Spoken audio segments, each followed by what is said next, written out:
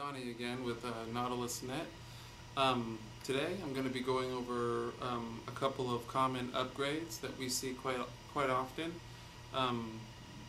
Installing a 128 megabyte battery back right cache enabler, and also this is going to be in a DL380 G4 machine with dual procs, dual quad core dual core processors, as well as 4 gigs of RAM. Also, I'm going to be doing a fan kit install, which is all stuff that you guys should be able to do at home, no problem. Especially after watching this video, it's going to be even easier. So let's get to it. First thing that I'm going to go ahead and do on this is, again, ideally, the people at home should have ESD wrist strap, connected to something metal. But in this case, it's going to be like how a person at home would do it. So I don't have that. A good alternative to that is to, again, touch the chassis, make sure that your charge is equal to the chassis, and so yeah, that's the first step. And of course, make sure everything is unplugged. Everything is unplugged. It's looking great. So again, we're going to go ahead and pull this PCI riser cage out of the machine. And it involves these two thumb screws here, and they look like that, but when you pull them up and twist, they stay up, so you're able to unscrew them just by hand. And if not, they're a T15 Torx head, and that should work. And also, when you remove it, pull it straight up, it should pop right out, and set it off to the side for now. Not on the carpet, actually. Make sure that it's on a hard surface so it doesn't pick up any ESD along the way. So, first things first, this is the memory module for the BBWC, which is the battery back right cache, and it's 128, and the spare number and everything matches the specs of this server. So what I'm going to be doing, actually, another thing I need to do is lift these tabs up and pull the fan cage out like that, because the wire is actually going to be routed underneath it and sitting here. So it's pretty straightforward. It's really basically just like installing a large DIMM or large RAM.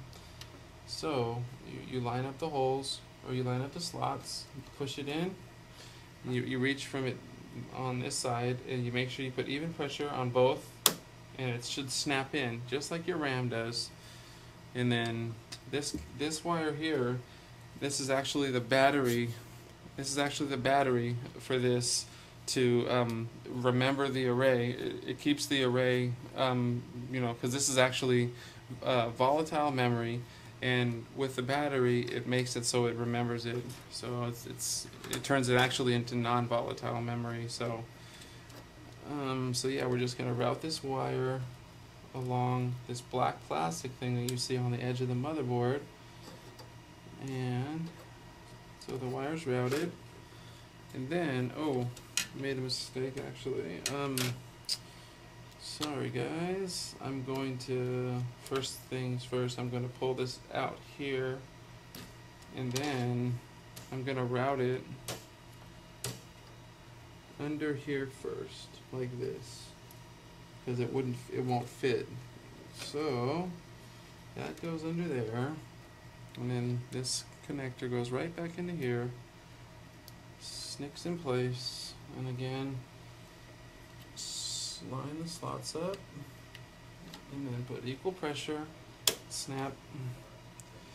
So now we're going to go ahead and do this again.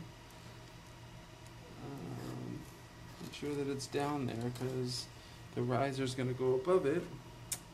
So yeah, now what we do is, this is a bracket. This is actual bracket for this particular machine, and your 380 G4 should actually come with this exact same bracket. So, and I can't remember if it's this, I think it's this way. And it should snap in, wait, maybe it's the other way actually. Let's see. It should snap in place like yay. And it should definitely be flush with the server so the lid can fit on. And any excess cable can just be tucked underneath this like that. So that's tucked in there. This is flush with the top of the server. So that is essentially installed. So next what we're going to do is install this, reinstall this again. And that's just these two metal things line up with this plastic here.